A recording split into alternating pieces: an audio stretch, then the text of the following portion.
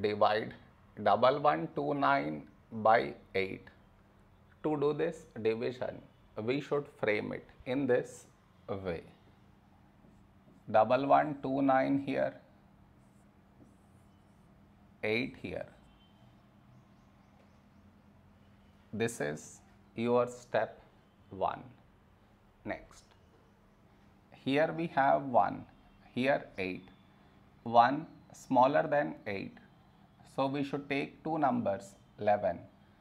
A number close to 11 in 8 table is 8 ones 8. Now we should subtract, we get 3.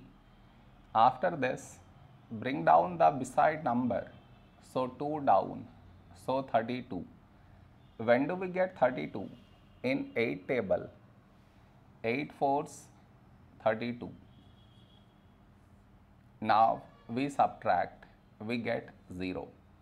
After this, bring down the beside number, so 9 down, so 9. A number close to 9 in 8 table is 8 ones 8. Now we subtract, we get 1. No more numbers to bring it down, so we stop here.